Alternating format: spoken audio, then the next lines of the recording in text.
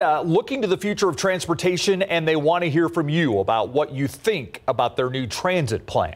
It's a 10-year plan called Via Reimagined, said to include better transit options, like an advanced rapid transit network with dedicated lanes to keep everyone moving. And as Stephanie Cerna reports, although the plan was put together after reviewing years of public input, Via still wants your input as they move forward. San Antonio is growing.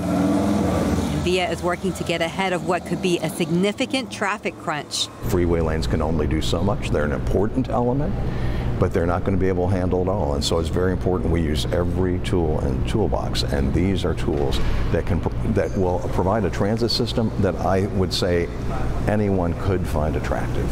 Their Via Reimagined plan is a 10-year plan that includes a better bus system, an advanced rapid transit network with dedicated lanes to keep transit moving, and smart transit, which will use technology. Right now, San Antonio does not have dedicated lanes.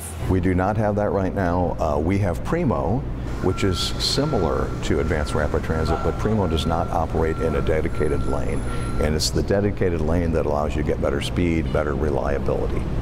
So ART would operate in that manner, in that separated lane. And Via wants to know what you think, so they will be hosting a series of tele-town halls where they will take your questions. The plan that we've prepared is really the product of 2 years worth of public comment.